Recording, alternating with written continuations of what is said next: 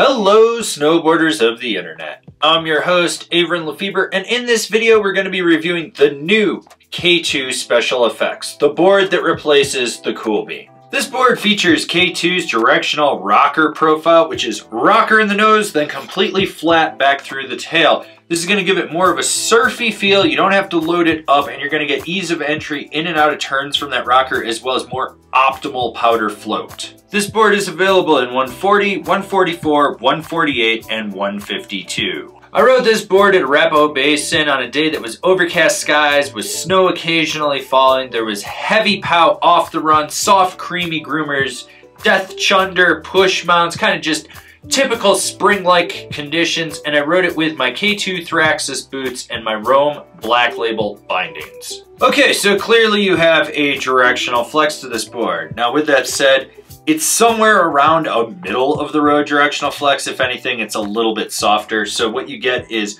softer nose that progressively starts to stiffen up just outside the insert pack all the way to the tail, with a moderate amount of torsional give to it so you can really twist it. When it comes to stability, that nose will be flapping. You'll just notice that that rocker just doesn't really do anything to help stop it from flapping.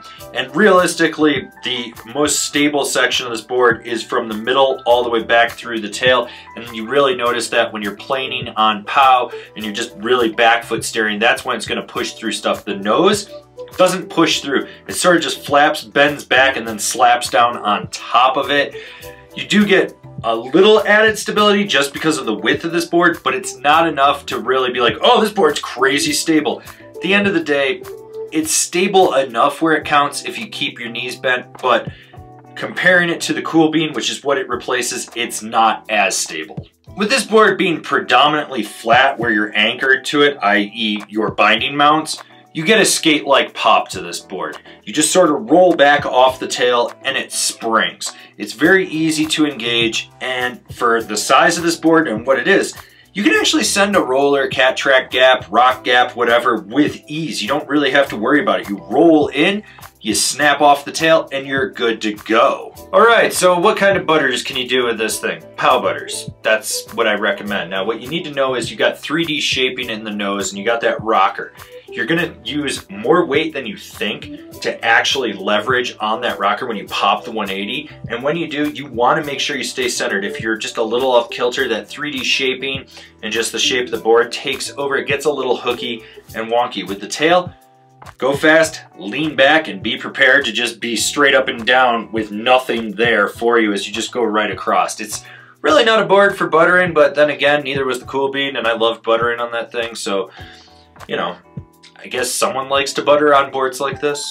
So when it comes to carving, this board's a little unique. You've got that 3D shaping in the nose, you got taper, your volume shifted, it's flat. So with that said, it's got an easy roll edge to edge. It's not precise, it's not quick and nimble.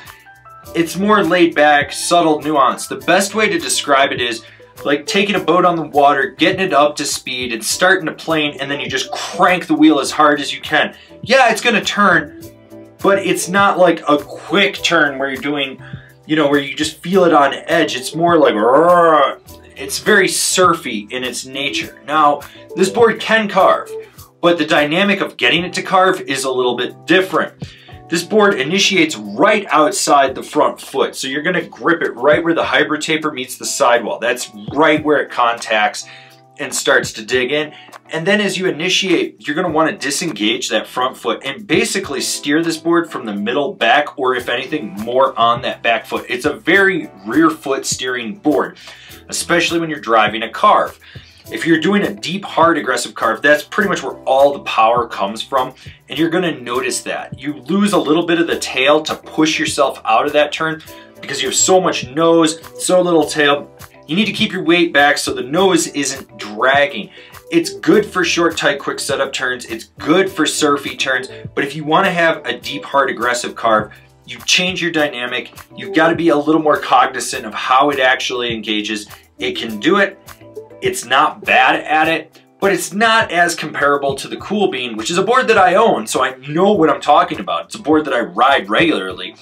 It's just not the same. It's just a little bit softer. It disengages and engages a little bit more mellow. Who's this board for? The pow chasing free rider that enjoys to carve every now and then. At the end of the day, the Special Effects replaces the Cool Bean, a board that I own, a board that I love. You get a pointier shape which changes how it funnels out the powder, especially with that 3D in the nose. So it's really just funneling it out. It changes that whole powder dynamic. It's torsionally softer, which changes how it actually carves. It's not as rigid. It doesn't grip as aggressively. In my mind, the Cool Bean had been around for a while. This is the perfect direction to take this for everyone. It becomes a more surfboard, playful, little bit more versatile of a volume shift directional deck.